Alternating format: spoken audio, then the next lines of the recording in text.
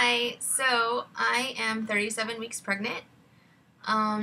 This might be a long video because I have a lot to update on. It's been a long time since I've made a video, plus so much has changed in like the last 2 months that, I don't know, it's crazy and disappointing, and I'm processing a lot right now. And, yeah, so let's see, how should I start? Originally, my plan was to have an out-of-hospital birth in Des Moines, which is about an hour and a half away. We were going to have to, someone was going to have to drive me up, and then someone would have to be here with the girls, and I started to become uncomfortable with that because, one, I didn't know if my husband was going to be here or not, and two, my mom, at that time, we knew there was a possibility my mom would have to accept an out-of-state job right before my due date. So those two things made me feel like it would be a lot easier to arrange help if I was just birthing locally. So about 2 months ago, I brought that up, and my plan then was to just transfer to the local hospital and try to just deal with everything there, even though I knew it would be a lot harder to have the birth I want in a hospital setting. But I figured I could still make it happen, and it could still be okay, even if it wasn't really what I really wanted. But then my midwife really wanted to make things happen for me, so she really tried to get things arranged so that I could have a home birth. We had our visit with her about a week ago where she came and she checked everything out, and everything seemed okay, but what she couldn't really predict was going to happen is that a lot of her nurses that she has assist her in deliveries would not be willing to come this far. So I think she thought she would be able to get more of them to cover, because she, even if 2 or 3 of them say okay, that doesn't mean that they're going to cover all of the possible dates that I could go into labor. So without her being able to cover every single day, she wasn't really comfortable doing the home births, and she didn't know that she would have a nurse here to assist her, and she didn't feel like she should take that risk, which I appreciate, and that's a sign of a good midwife, that they know when the situation, the scenario is not going to work out. So I appreciate that she did that. It's disappointing, of course, and it is difficult since I am 37 weeks pregnant, and this all just happened, yesterday. So now I'm going to be having the hospital birth. I met with an obstetrician today. My midwife was nice enough to contact him and explain the situation so that he was willing to take me so late, because normally it would be difficult for them to take patients this late since they're not really going to be able to go over all the same things. But I figured this is my 3rd time around. I really, like, all this stuff he told me today, it was stuff I already knew, and it was kind of a waste of time, but I guess they just act like you've never had a baby before, no matter how many times you've done it. So, or like you can't read things on the internet, because a lot of the stuff he said to me was just like, duh, like, why would I do that when I'm pregnant? Like, I don't know. But overall, it was okay. He was very supportive of me not using pain meds. In fact, he even made it sound like there would be some cases where if I asked for pain meds, he might say that it's not the best choice at the time, depending on what the situation is. So he was very, very pro unmedicated birth. Now I don't know what that will mean for all the other things. So, like, I'm not really worried about actually going through labor. What I am worried about is after, when after the baby has been delivered, I want the baby to be put onto my chest, and I want the cord clamping and cutting to be delayed until the cord is finished pulsing. I want to be able to establish breastfeeding and everything before the baby's taken away from me. And, with Adelaide, I got to do all that, and that was just how the birth center did things. I didn't have to ask. I was like, this is what we do. Do you want to do it this way? If not, we'll do it whatever you want to do. At the birth center, I was in control the whole time, every aspect. I never felt like they were telling me this is what we should do, or this is what to do now. It was more like, this is what normally happens, and it was I always felt like I had options, that I could say, no, I don't want to do that, or I could say, I'd rather do it this way. the whole time. It was, I was in the driver's seat, and I'm really nervous that it's not going to be like that in a hospital, because it wasn't for my first. I was in the I had my first daughter, McKaylee, in a hospital, and I know that everything will be okay if things happen that way, because, we did still have a great attachment early on, and we did establish breastfeeding successfully, and, and she was taken away from me right away. She wasn't put onto my chest or anything. So, I know that things can be okay if that happens, and if things have to go, if I can't get my way, which I will be disappointed, because, it's my birth. I should be the one in charge, but it just feels like a lot of times you just end up getting so tired of fighting that you just have to do things the way they want you to. And, that's part of the reason I wanted to avoid going to a hospital again, because I hate being a pain in the ass, and that's what's going to happen, is I'm going to be the pain in the ass patient who doesn't want to do things the way they normally do things. And, but it's just like, that should be, they're providing me a service. I should have a say in how that service is provided. It's just, I don't know. I shouldn't make any presumptions. I'm just kind of going off of my last hospital birth.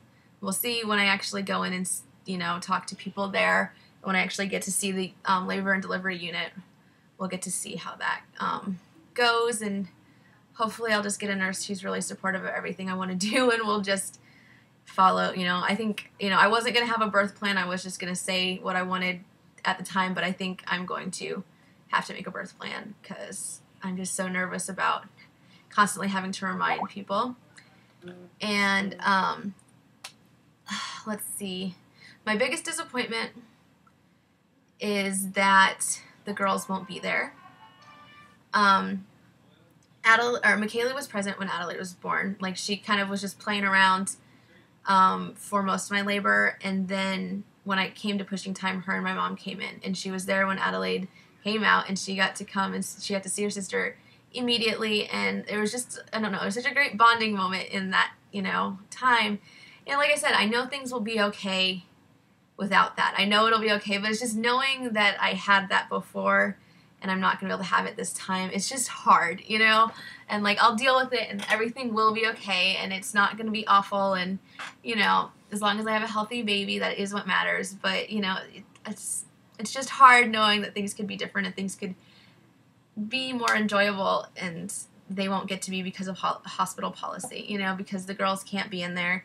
I'm allowed to support people, but there's no children allowed in until after I'm, whenever they deem me ready for visitors, that's when the girls will get to come in. And the benefit of having her in the hospital is that we will be in town, so my sister or my aunt will just be able to bring the girls over as soon as I'm ready to visit. If we were to go to Des Moines, there's a good chance that the girls would just stay here in the town we live in, and they wouldn't get to meet their baby sister until a day or two later. So at least in this situation, it will be, within an hour, as soon as possible. It'll be within a few hours, or hopefully less, but, I'm just kind of preparing myself for not the worst, but for a less than ideal situation, for, what will be less than ideal in my head. Because I don't want to, I want to deal with my disappointment now, and then hopefully after it'll be like, this was okay. This is, this is what I expected. I knew that this was going to happen. So, I'm just kind of trying to cope with all of that. Because it is disappointing thinking you're going to be able to do things the way you want to do them, and then all of a sudden, no, you're going to have to fight to do things the way you want to do them. So, I don't know. Like I said before, I shouldn't make presumptions. Maybe this hospital will be better. But, other than that, I'm not really sure what else to update on. I'm getting really close to 10 minutes, so I should probably hurry. Although I'm pretty sure I can have I can have 15-minute videos, so you just have to deal with a long video today. My mom did end up getting a job out of state, so it's kind of that, and that actually had to do with part of the reason my midwife decided it wasn't good, because I guess she thought that my mom could maybe fill in some of the nursing duties without, some of the nursing duties if she couldn't bring a nurse. I don't really know. But since that was part of what made her uncomfortable with coming, since my mom would not be here to assist at all. And so, because she will be leaving next Friday she'll be moving, and she'll just, you know, be starting her new job down in Kentucky. And I'm really, really excited for her. And part of the reason I wanted to birth locally was so that she could feel comfortable taking a job, you know, out of state. So I'm really, really happy for her and really excited for this, you know, new section of her life. Other areas, Michael will be here this weekend. He is going to be here in just a matter of days. And I will get to go pick him up from the airport. And I'm so excited because I'm, you know, like, the chances of me going to labor in the next few days are just, like, not, I don't think they're very good. The doctor checked my cervix today, and he said he doesn't check regularly before, you know, labor and delivery. The only reason he checked, I think, was because because it was our first visit ever, you know, so he had never seen things down there, I guess. I don't really understand, but he did say that my cervix is really long, although it is soft, and it's not opening at all, you know, which at least with McKaylee, I didn't dilate at all until the day I was in labor, so I never really expect any of that to be going on until I'm actually in labor. But yeah, so he said that there's like a 90% chance that I would be pregnant in 7 days, which is good. I want to still be pregnant in 7 days, so that's totally okay with me. Although if I had the baby in 7 days, then my mom would get to meet her before leaving, so that would be pretty neat. We'll see. Things happen the way they happen. Things happen the way they happen, and I'm not, like, trying to rush her, and I'm not, you know, rush Matilda or anything like that. So, I think that's about it. I'm gonna, you know, I can't really think of much else. Yesterday was very emotional for me, dealing with my disappointment, but it is for the best because we have to do what's safest and not just what I want, you know. I'm glad that my midwife could recognize when it was time for me to transfer care, and, you know, before I'm even in labor, because I feel like maybe if she had come without an assistant, then we may have ended up going to the hospital anyways. So, I don't know. We will... Just because she didn't have an assistant, I think she would have transferred me much at the teeny tiniest sign of anything, you know, just because she didn't have that extra pair of hands to assist. So I think overall, you know, everything's going to be okay. I'm going to try to advocate for myself as much as possible. It does get frustrating, but we'll just kind of see how things go. Hopefully, I don't know, maybe I'll update in a week. Maybe I'll update when I have the baby. I might make a video when I'm in labor. I've been thinking about that, like just a, hey, I'm in labor, and I'll post right away type video. But, yeah, I guess if I go into labor in the middle of the night, though, you won't be hearing from me. So, I'm not going to be making a video in the middle of the night. So, I don't know. We'll see what happens. The next video, you see, I might be holding a baby.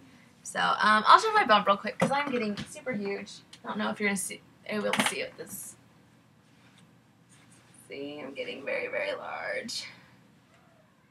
I'm so glad I only have a few weeks left. My hips have been killing me. So, I will see you in a week or two.